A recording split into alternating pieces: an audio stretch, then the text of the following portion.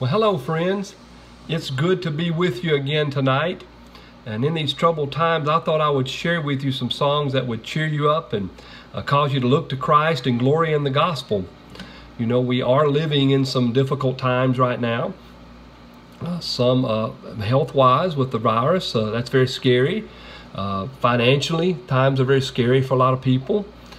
And we should take those things seriously and do all that we can to prepare.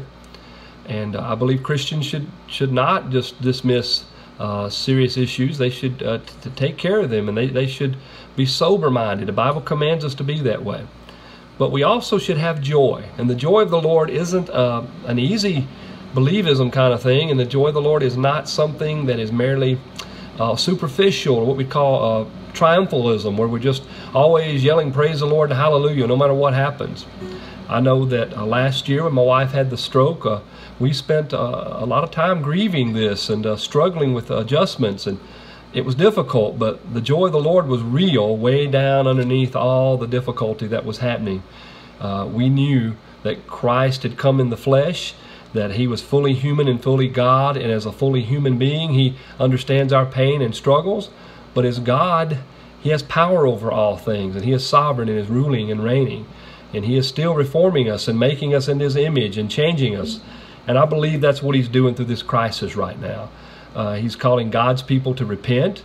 Many people have trusted in their riches, or we're a very affluent society, and I know people who are affluent who are using that for the gospel and who are using that to bless people. But there's also a lot of people who, let's face it, we can't get to church a lot of times because we're so busy indulging the flesh, and there's so many people that need to be served, and yet we are sometimes constantly indulging what we want to do.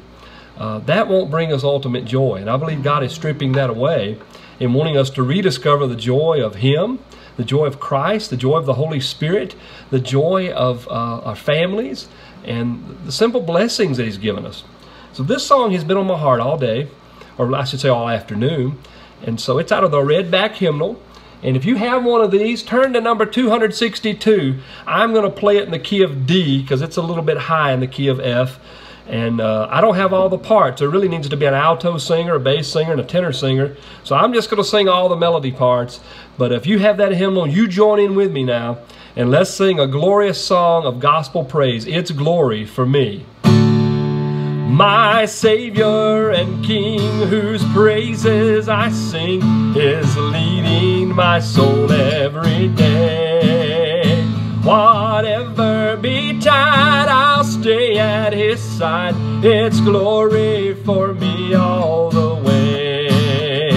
It's glory for me. I'm happy and free. So sweetly he keeps me each day.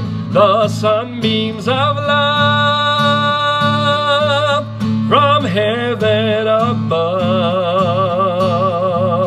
bring glory for me all the way. Wherever I roam and when I get home, so close to my Savior I'll stay, for he's my delight by day and by night. It's glory for me all the way. It's glory for me. I'm happy and free. So sweetly he keeps me each day. The sunbeams of love from heaven above bring glory for me all the way. It's glory to know as onward I go, I'll see him some wonderful day. No longer I'm sad, I'm pardoned and glad. It's glory for me all the way.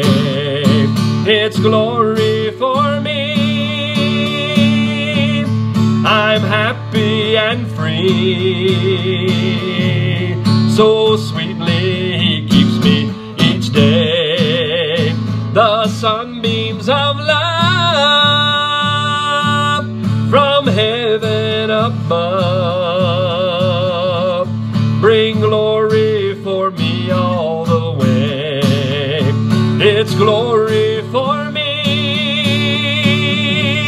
I'm happy and free.